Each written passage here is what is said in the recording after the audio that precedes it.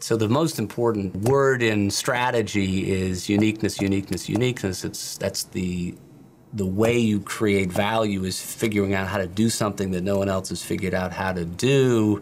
That's what strategy is about. On the other hand, there's this message from the market, which is simple, simple, simple, common, common, common, familiar, make it look like what others are doing so it's understandable, lower information costs so that this thing gets accurately analyzed.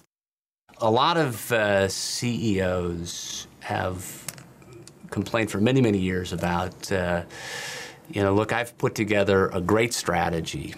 I'm in this business and that business, and these things are highly synergistic and wonderful combination that we've sort of put together, these assets and businesses.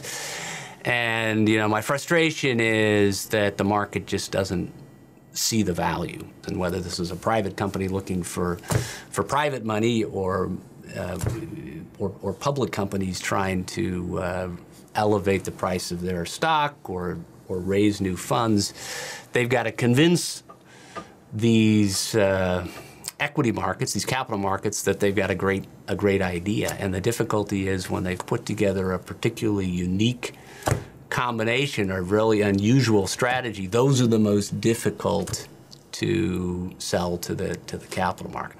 We've developed a measure of sort of strategic uniqueness and just empirically looked at to what extent uniqueness in strategy choice is positively correlated with the value of the firm, but also looking at this paradox whether uniqueness is sort of negatively correlated with the amount of analyst coverage that the firm gets and therefore having a depressing effect on the value of the firm. What we're able to show is that if a manager puts together a unique bundle of businesses, they get less coverage by the market, they get less analyst coverage, and that this reduction in analyst coverage does depress their stock.